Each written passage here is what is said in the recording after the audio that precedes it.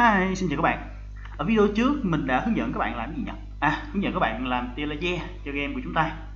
Chúng ta cùng xem lại ở video trước chúng ta làm cái gì. Bắn cái tia laser và nó sẽ code theo tùy platform, theo cái platform tương ứng. Có tia laser này chiếu thế này.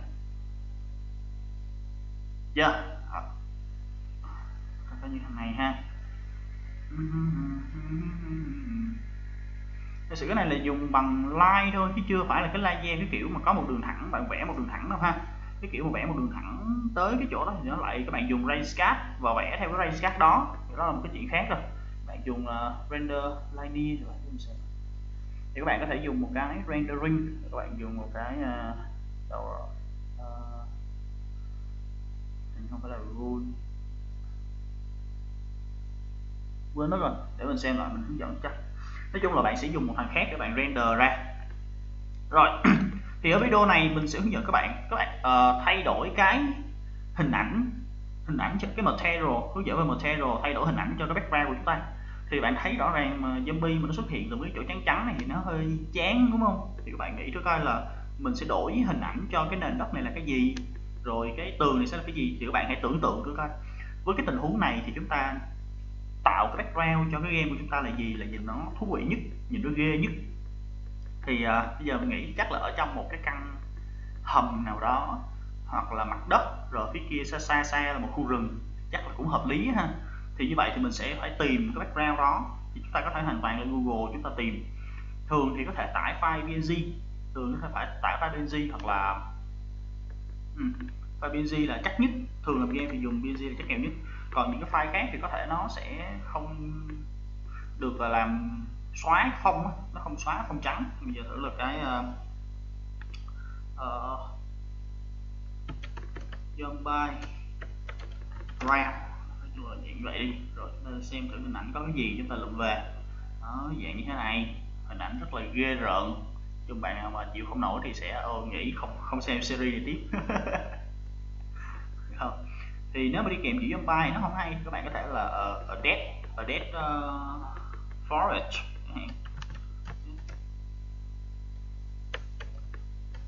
như thế này. Các bạn sẽ đó có một cái khu rừng, một cái world, background của chúng ta sẽ ra như thế này. Thì các bạn chọn một cái hình nào đó rồi các bạn dùng đó là background. Ok, thì các bạn xem thử cái hình nào ghê, cái này có thể ổn nè, cái này cũng ổn nè. Xem thử độ phân giải của nó ha, cái độ phân giải nó cái là nhỏ, độ phân giải cũng được. Độ phân giải thì lớn nè, độ phân giải thì cũng hay nè. Bạn phải xem thử độ phân giải này, chứ cái hình mà độ phân giải thấp quá thì cũng hơi không ổn lắm ha. Mà độ phân giải lớn quá thì coi chừng nó làm nặng cái game của bạn trên mobile thôi, thì cũng phải xem qua xem lại. Các bạn vẫn có thể dùng kỹ thuật của video trước để các bạn tách ra là nếu như đang chạy không phải trên mobile thì các bạn dùng độ phân giải lớn, còn nếu trên mobile thì các bạn render lại làm sao để giảm cái hình ảnh xuống, chất lượng thấp xuống một chút đó, thì nó sẽ đỡ hơn. Cái này là do các bạn hoàn toàn thể làm được. Mình đã hướng dẫn các bạn cách để switch platform theo code, tức là code theo từng platform rồi, nên chuyện này không khó.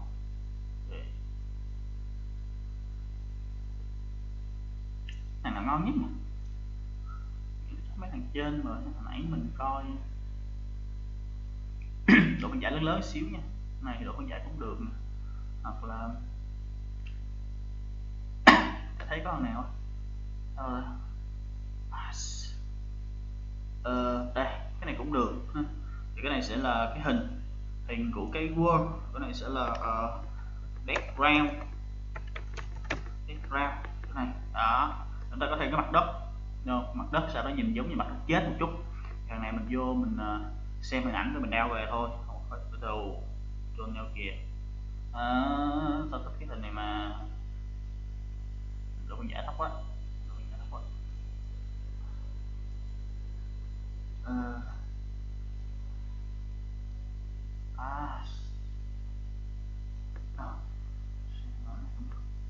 rồi ok, tải nó về ha, lưu hình ảnh thành nè. Tạm thời bạn lưu ra desktop đi, không quan tâm nhiều, để mình xóa xong. Rồi ok, tới cái background, chúng ta sẽ tìm một cái background ha. Ở đây mình sẽ có chờ sẽ toàn gái gú làm gì. cần một cái mặt đất chết mà.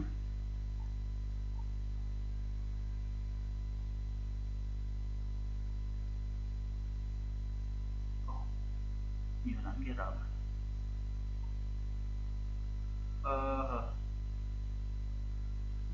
Đất này cho đẹp đi trời.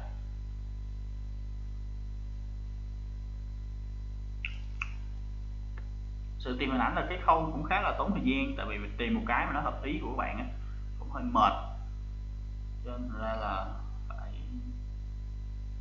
tốn thời gian một chút.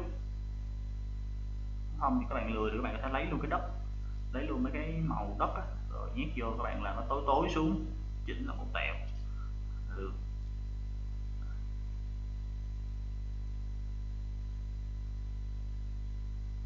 Chắc là này ổn, hơi sáng. Chắc là dùng cái này đưa vô chắc là sẽ không đẹp lắm.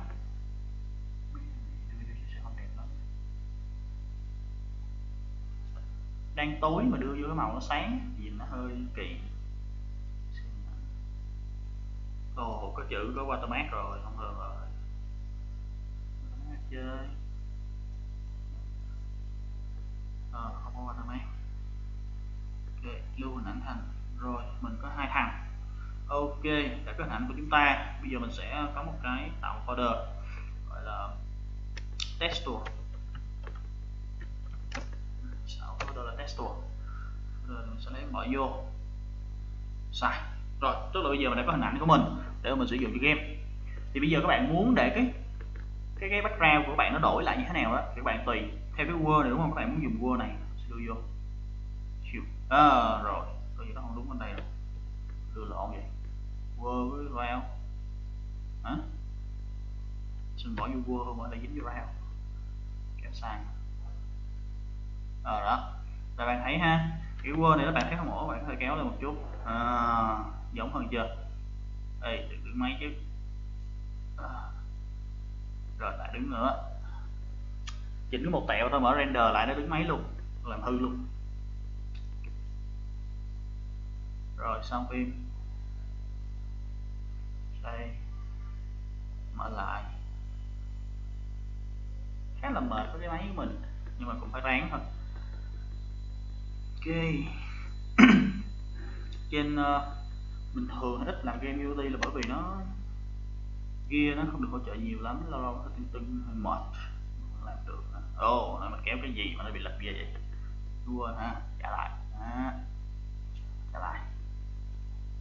Không. Rồi nắm này kéo lên ha. Nằm như thế này chắc là ổn ha. Rồi tới cái round của chúng ta, các bạn chỉ việc nắm kéo vô thôi ha. Thì khi các bạn mà tạo ra nó sẽ có cái material như thế này. Tí nữa mình sẽ hướng dẫn các bạn gọi cái gì material như thế nào và nó thay đổi ra sao ha. Từ từ thôi. Cái round đúng không? Ra là bạn muốn màu như thế này. Đó. Trông có vẻ là có giống hơn tẹo rồi ha. Rồi. Các bạn vô material sẽ thấy nó tạo ra hai thằng này. Vậy hai này là cái gì? Nó có đuôi chấm mát nè. Nó có đuôi chấm mát nè, nó là material, được gọi là material. Thì khi mà các bạn tạo một cái texture, tức là một cái hình ảnh bất kỳ, một cái hình ảnh hay còn gọi là texture mà các bạn kéo thả vào một cái object nào, thì các bạn nhìn để ý vào cái object, bạn sẽ thấy ngay chỗ này nè, như những cái object bình thường thì nó sẽ đâu rồi, giả sử mình tạo một cái queue bình thường đi ha, thì bạn thấy nó sẽ có default material, đúng không? Và chẳng có chỉnh sửa gì được hết. Nhưng nếu như các bạn nắm kéo hình ảnh gì đó vô, các bạn nắm kéo hình ảnh gì đó vô, nó sẽ ra cái material tương ứng như thế này. Tức là nó trước khi mà cái hình ảnh nó đưa lên được trên cái vật thể của các bạn thì cái Unity nó phải tự động tạo ra một cái material, sau từ cái material đó gắn vào trong cái vật thể mới được ha. Nhưng mà do nó tự động làm cho bạn rồi cho nên bạn thấy các bạn như không có vấn đề gì, nhưng bản chất là nó đưa vào cái material. Ok. Rồi, và cái material các bạn xem thử có những cái thuộc tính nè. Bây giờ sẽ điều chỉnh một số cái cho các bạn coi ha. Giả sử với cái background của chúng ta như thế này, với background của chúng ta như thế này khá là lớn ha. Rồi lại đứng nữa, đứng kể chuột nó liệt thêm. Với background như thế này thì mình chọn word, mình chỉnh một số thuộc tính cho bạn coi. Albedo cái này là gì đó, sẽ là cái màu background. Chuyện đơn giản thôi, nhìn màu là biết là chắc chắn là sẽ phải chỉnh màu rồi, đúng không? Bạn có thể chỉnh màu gì đó nhìn cho nó u ám một chút. Các bạn chỉnh màu gì đó nhìn cho nó u ám một chút. hơi tối xuống. Rồi đó là màu ha. Melodic giống như chỉnh cái độ tương phản cái gì này không thật lắm, nó hơi mờ mờ ảo ảo mới thật.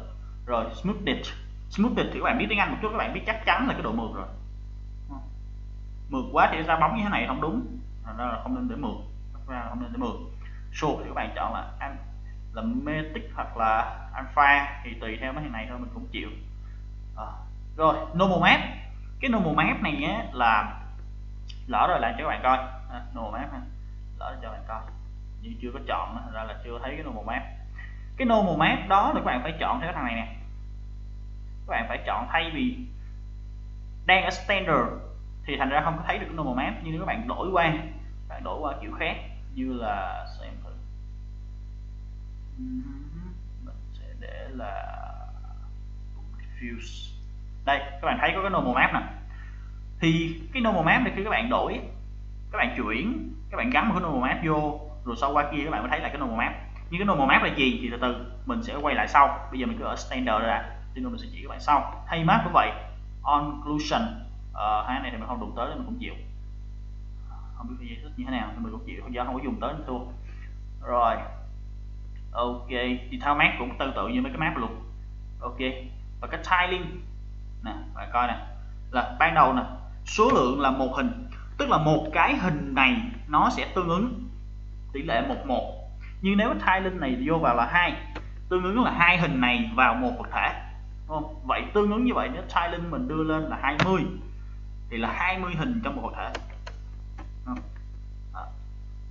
Rất là đơn giản, coi là các bạn hiểu ngay thôi. Ok, nếu như là một vật thể sẽ là như thế này chưa, đó là tiling theo trục x, và tiling theo trục y thì tương tự, sẽ là hai thằng thì là hai thằng vậy thôi ha, không gì cả. Và offset tức là độ dịch chuyển của vật thể, tức là độ dịch chuyển, bạn điều chỉnh thằng này là nó sẽ ra thôi, đôi khi nó sẽ không điều chỉnh ra được theo ý của bạn đâu ha, nên các bạn cố gắng. Rồi cái secondary map không có thì cũng không đụng tới, và thuộc tính giống nhau thôi. Rồi forward rendering option là specular highlight, cái này thì mình cũng không có rành lắm rồi, nhưng mà như vậy đủ xài. Ok, cái tính lại là các bạn sẽ tạo ra một cái vật thể material như vậy. Ở đây tiếp ha, thì các bạn bây giờ mình sẽ đổi lại ha, bây giờ mình sẽ vô Mobi, mình đổi thành là Bumper Diffuse thì nó sẽ hơi khác một xíu, là nó sẽ có thêm một cái normal map, thì cái normal map là cái gì thì chúng ta thử chọn một thằng nhét vô này chưa. Not match at normal map, ok fit now, cứ fit đi để cho nó fit vô. Rồi thấy có khác biệt gì không? Không khác gì hết. Rồi bây giờ về lại standard. Các bạn để ý đây nè, thấy bắt đầu có cái hình của cái normal map không? Nhưng trên đây là không thấy, là do hai này nó không giống nhau nên thành ra không tạo ra normal map được. Nên bây giờ nếu muốn tạo ra normal map mình thử ở đây nè, mình sẽ có bìm thẳng cái lệch rồi ha, từ này ha mình để là normal map của nó, sẽ normal map. Rồi từ thằng này nè mình vô texture mình chỉnh biến nó thành normal map được không, apply. Ok rồi tiếp mình quay lại ha, mình quay lại cái material của mình thằng này đúng không, thì cái normal map của nó bây giờ mình sẽ chỉnh lại là cái thằng này một normal map. Bây giờ các bạn thấy nè có sự thay đổi rồi đúng chưa, cái normal map của nó làm giống như nó có chiều sâu hơn thì nó hỗ trợ trong cái chuyện như là các bạn làm một số object mà nó cần lồi lõm và chiều sâu hơn thì các bạn dùng normal map như thế này. Ok, thì cách làm normal map đơn giản mà thôi, mình mới làm cho các bạn coi đó, là từ hình ảnh này các bạn duplicate lên một thằng khác rồi biến nó thành normal map là ra được không, không khó khăn gì hết ha. Và những cái thuộc tính này các bạn hoàn toàn có thể điều chỉnh được, đó là cái kiểu gì snap, smooth cái gì đó apply cho nó thay đổi vậy thôi không. Rồi đó là normal map ha. Tiếp xem còn gì nghịch nha. Rồi thay vì standard thì Mobi xem còn gì nữa không, Bumper Diffuse thì như vậy thôi. Tiếp Bumper Specular ha, nó có cái gì cũng có normal map nhưng nó có thêm cái là Cygness giống như cái độ tương phản và ánh sáng của nó vậy đó. Độ tương phản và ánh sáng của nó thì ở đây thấy không thay đổi bao nhiêu cả, nhưng mà chắc là phải bỏ đi, thay đổi nhiều thì bỏ đi, có nào để mà hướng dẫn các bạn dễ hơn. Directional line đây cũng không khác biệt gì luôn, phải bỏ đi. Diffuse cũng không khác biệt. Rồi ok, nên thường người ta hay chọn standard với lại chọn Mobi, mà cái boom fill để có cái normal map, rồi chuyển về lại standard. Chúng ta hay làm như vậy hơn. Rồi ok, hết rồi, chủ yếu là mấy thằng này thôi. Ok, đó là ra như thế, đúng không? Vậy thì tương tự như vậy làm với background chúng ta được rồi. Chúng ta hãy tự làm với cái round của chúng ta còn duplicate lên cái thằng normal map, chuyển thành là normal map ha. Rồi apply, rồi qua bên material chọn này, mình chọn về lại Mobi boom fill, chọn normal map của thằng số 2 này, rồi quay lại standard. Đó, background thì trông nó có vẻ nổi lên hơn, như đừng có làm dụng, tại vì nhìn thấy nó rất là ghê. Ở bên đây thì nhìn thế này, nhưng mà do cái góc của camera á, cái góc nhìn của camera nó khác cho nên nhìn nó không có giống. Như các bạn làm như thế này các bạn thấy nhìn giống như màu đất nó nổi lên, đúng không? Nó lồi lõm. Nếu như mình không có normal map, nếu như thằng này mình không có normal map đâu rồi, thằng này mình không có normal map về lại cái Mobi boom fill và normal map đây bên trái là nâng, rồi về lại standard, thì bạn thấy nó không có thực, nó chỉ là một cái hình ảnh thôi, nhưng mà thêm normal map vô là nó nổi lên liền ha. Thường thì mình tận dụng normal map nhiều hơn chứ không có để không, hoặc là không có dùng mấy thằng kia. Rồi còn cái gì chưa hướng dẫn? Cái hay map thì do chưa có nên không có hướng dẫn được. Ok, rồi đó là về material ha, đơn giản vậy thôi. Và các bạn hoàn toàn có thể dùng material này cho những thằng khác chứ không cần phải dùng chỉ một thằng duy nhất, để dùng những thằng khác. Ok, bây giờ mình sẽ đổi material ha. Bây giờ thay vì là dùng thằng này thì bây giờ mình đổi thằng khác, vô cái row này, thằng này nắm vô thôi. Đó, lại sẽ đổi. Ghê thiệt chứ. Ok, đó tương tự các bạn sẽ không tự tạo ra một cái texture mới đâu, nó sẽ không tạo ra một cái texture mới đâu, nó sẽ tự đổi cho bạn thôi. Rồi đó, material thì đơn giản như vậy. Các bạn có thể làm tương tự như thế này cho những cái vật thể khác, những thằng khác, và các bạn điều chỉnh nó theo ý. Và về những cái thuộc tính của material á, như là boom diffuse rồi diffuse gì đó, những thằng đó thì phải ở một cái bài nhỏ nhỏ hơn, mình sẽ điều chỉnh cho các bạn thấy cái sự khác biệt của nó, chứ cái này không khác biệt bao nhiêu hết, đúng không? Rồi ok, material là như vậy thôi. Chúng ta xem thử còn gì chưa đủ không. Rồi cái spam boy thì bây giờ mình sẽ chạy theo game thử đi ha, xem nó có thú vị không. Đúng rồi, giống như ở đi từ trong rừng ra kìa. Mấy thanh niên lại không thèm nhìn mặt ta luôn. Ok, rồi đó, được không? Nhưng mà có một cái là mất bóng còn nhưng mà do mình để nó mờ, nó yếu nên không thấy. Và mình thấy là zombie nó sinh ra nhanh quá, biết rồi, bắn không kịp.